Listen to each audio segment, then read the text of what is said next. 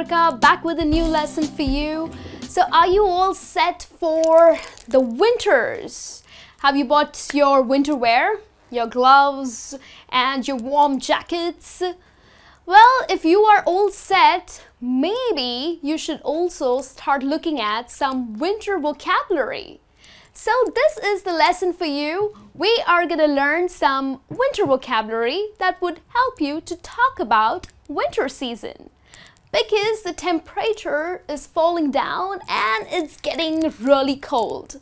So let's have a look. The first word that we have over here is a cold snap. What is a cold snap? You know, at times when the weather is really nice and pleasant, but suddenly for a few days or for a short period, the weather really gets very cold. It is so chilly outside. So that's what that short period is called as a cold snap.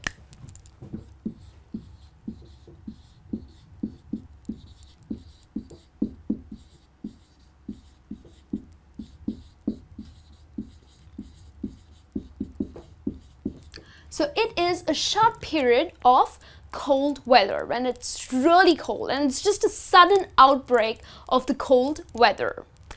The other one that I have for you is to hibernate. To hibernate is basically used for animals who get really inactive during the winter season. But yes, we do use this word when we like to say that, oh, I love to hibernate during the winters. So basically, you love to sleep through the winter season, or you love to be inactive throughout this season because it's so cold outside that you really don't want to step out. If you have to use in a sentence, you can say, I don't see my neighbors during winters. I guess they love to hibernate. So this means that they love to sleep through the winter season. So to hibernate is to be inactive. And that's during the winter season. Another one is wind chill. This is when it's really cold. Your body feels that cold, chilly weather. And you know, the reason is when the wind is blowing really hard, and that's why you feel that it's much, much colder. So it's not that the temperature is really low, but it's the cold wind that's making you feel so cold. So that kind of a weather is called a wind chill. So it's the wind. So when the wind blows, okay, you feel really cold.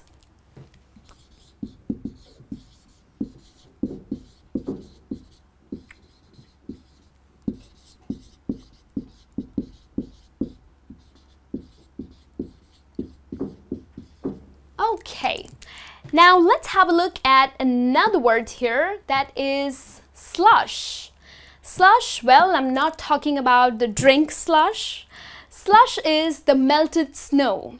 Okay, now when we do have this beautiful snowfall, everything looks so nice and pretty. But then after a few days, when the temperature increases, the snow starts melting. And it gets really dirty and mushy. So that melting snow is called as slush.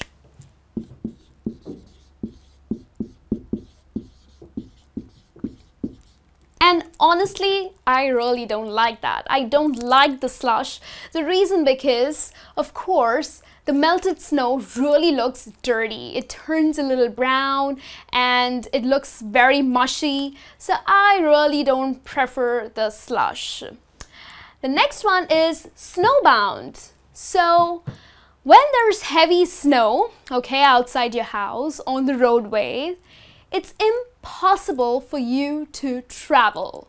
So which means that you are snowbound, okay? So because of heavy snow, you really cannot step out of the house. So for example, all flights were cancelled because of snowbound. So which means that there was heavy snow on the road or on the runway, and that's why the flights were cancelled. So snowbound is when you cannot travel because of heavy snow.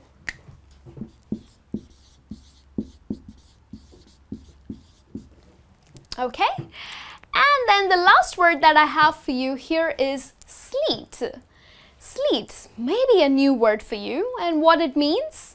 Well, sleet is a mixture of rain and snow. Or probably it also means that when it starts raining, because of the cold temperature, it turns into ice. So either it's a mix of snow and rains, or when it rains, it turns into ice. That is sleet, okay? So if you step out of the house and you feel the rains, and it's not really raindrops, but you feel the ice, then you would say, hey, it's not snow or it's not rain, it's sleet. So it's a mix of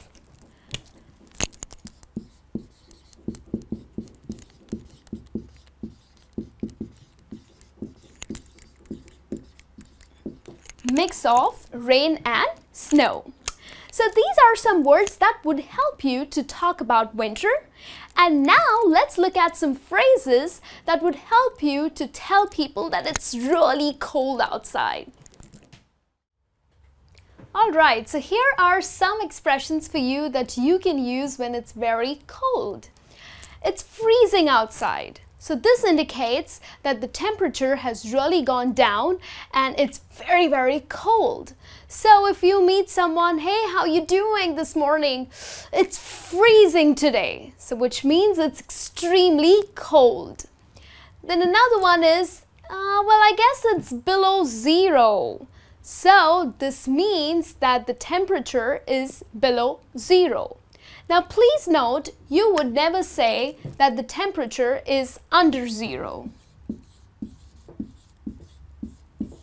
You would always use the word that it's below zero. So zero indicates that it has gone into minus, okay? So if you have to give an exact temperature, someone would ask you, so what's the temperature like?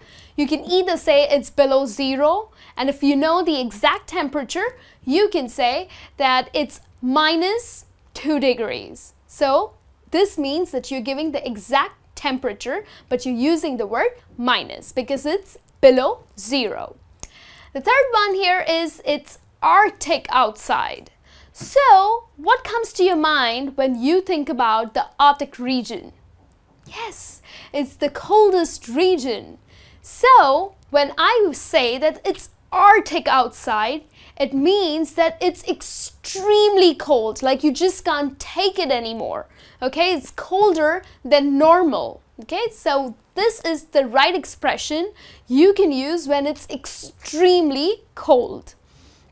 And the next one is, you can see your breath in the air. Or you can say, hey, it's so cold today. I can see my breath in the air.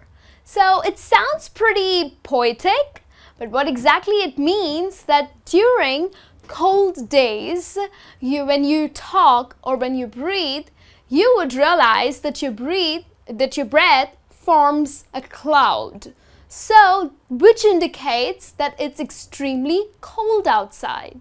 So if you want to sound really poetic, you can use this expression that I can see my breath in the air.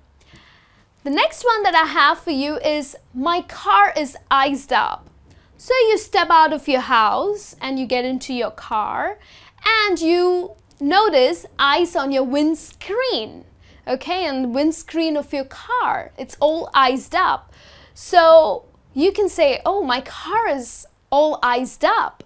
So it means that you spot ice on your windscreen.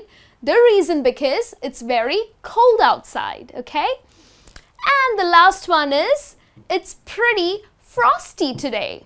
So the word frosty means that it's very cold today. So it's just another word. Rather than just saying it's very cold this morning, you can say it's pretty frosty this morning. And during winters, usually the mornings are very frosty. It's a very common thing, okay? Because the temperatures are low, it's very cold, so the mornings are pretty frosty. So these are certain phrases that would help you to talk about winter. So I hope you're all set for the winter. Please do wrap up yourself with warm clothes, and I'll be back with a new season for you.